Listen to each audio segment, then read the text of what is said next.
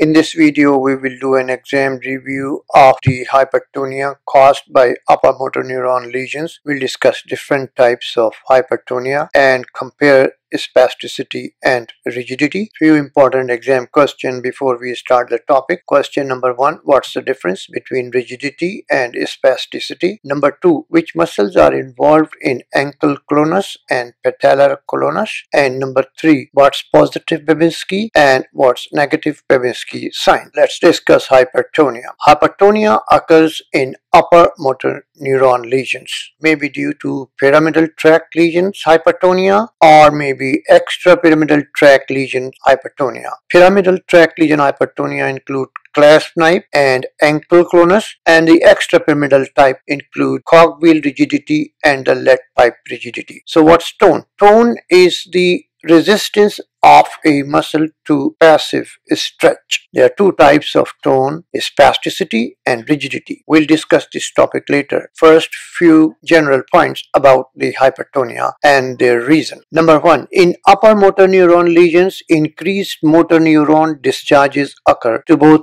agonist and antagonist muscles. Number 2, alpha and gamma motor neuron activity is controlled by the descending corticospinal tract that includes pyramidal and extrapyramidal tract. The extrapyramidal tract also includes the fibers from the cerebellum, basal ganglia and the brain stem. Number 3, alpha motor neuron activity is controlled more by pyramidal tracts. They innervate the extrafusal fibers, as we already discussed in the other video, and stimulation of which causes muscle contraction. Gamma motor neuron activity is controlled more by extrapyramidal tract. They innervate the intrafusal fibers and their stimulation causes stretch reflex. So these are the alpha motor neurons and these are the gamma motor neurons. The alpha motor neuron innervating the extrafusal fibers and the gamma motor neurons innervating the intrafusal fibers. Their activity is unchecked when there is a lesion of the upper motor neurons,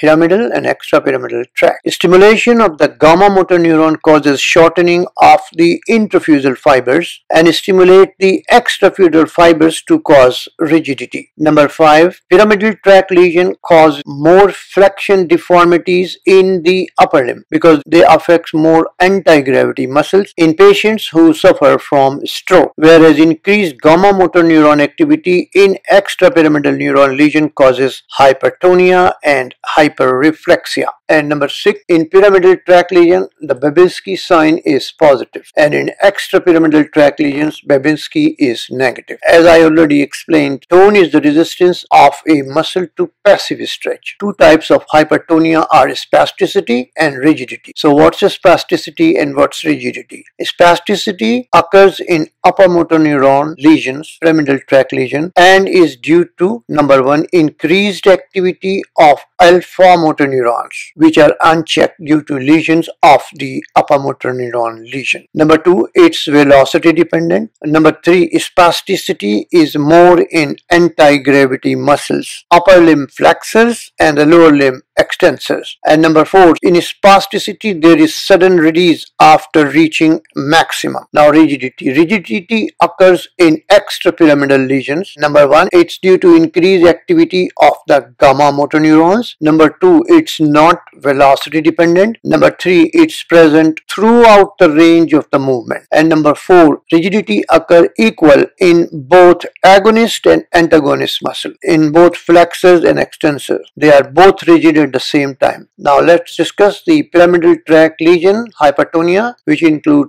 clasp-knife and ankle clonus. Number 1, clasp-knife rigidity. When muscles are hypertonic, continuous passive flexion causes increase in resistance due to stretching of the extensor muscles. However, when passive flexion is continued, as an elbow joint, and sufficient force is applied, limb resistance suddenly decreases. Why? Because further stretching of the tricep muscle activates an inverse stretch reflex that relaxes the muscle. So it's the inverse stretch reflex that causes muscle relaxation in hypertonia and clasp-knife rigidity. The clasp-knife rigidity is lengthening reaction where resistance decreases due to lengthening of the muscle in passive flexion. Moderate stretch causes muscle contraction and strong stretch causes muscle relaxation due to activation of inverse stretch reflex. The second increase in tone is ankle clonus. When muscles are hypertonic, sudden maintained dorsiflexion of the foot by the examiner causes rhythmic plantar flexion of the ankle. This is known as ankle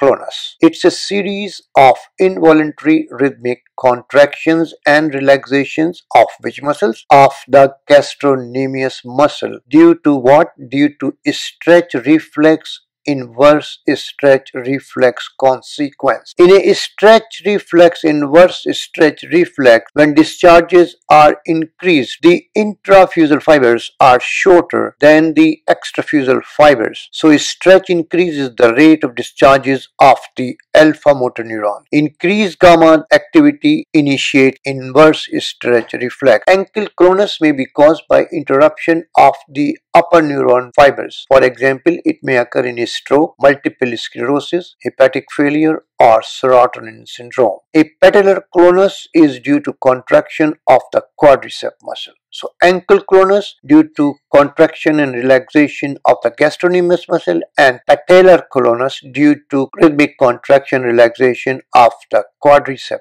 muscle. Now, these two were caused by the pyramidal tract lesion. Extrapyramidal tract lesion produce two types of rigidity during the passive movement. Number one is cogwheel rigidity. In cogwheel rigidity, there is intermittent increase in the tone in passive movement. When muscles are hypertonic, continuous passive flexion causes start and stop movements throughout the range of motion of a joint as an elbow. So extending the joint loses the resistance and relax, and then resistance begin again. So stop and start again. Second extrapyramidal neuron lesion rigidity is lead pipe rigidity. In lead pipe rigidity, there is uniform increase in tone in passive movement of the joints in both agonist and antagonist muscles. For example, flexor and extensor both are rigid, so that it gives a uniform increase in tone that is known as lead pipe rigidity. Passive movement of an extremity causes